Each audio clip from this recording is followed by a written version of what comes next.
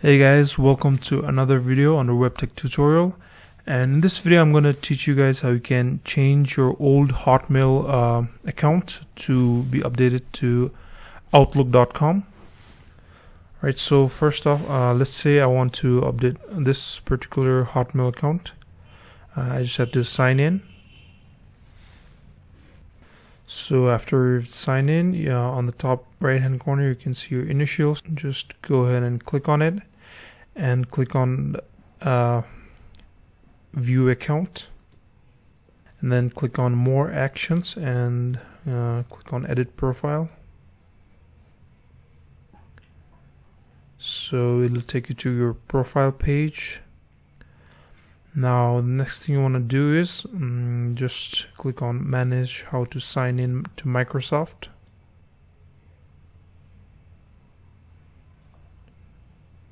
And you might need to verify your identity by using your phone. Just go ahead and do it. Once you've verified your account, you'll enter this page where you can see your old Hotmail account. So what we're going to do is add a new email ending with Outlook.com.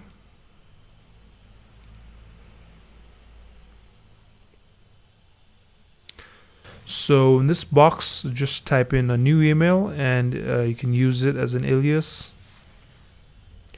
Alright, then just click on add alias. So as you can see right here, you have both your Hotmail.com and Outlook.com.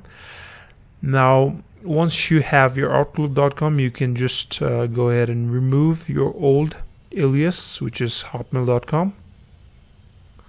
So just click on remove. Okay, before you just remove that, you have to choose, you have to assign a new alias, which would be this second account. Just click on make primary.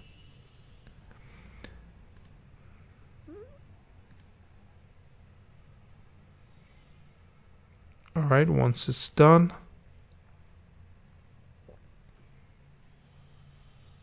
you can just go ahead and remove your old account and then just click on remove.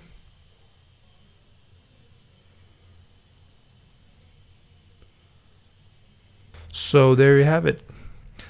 Just make sure it's changed to Outlook.com. So that's basically how you can update your Hotmail to your Outlook. I hope this was useful, and if you have any further questions, you can log into webtechtutorial.com and ask your questions on the Ask Questions section on the site. So until next time, bye-bye.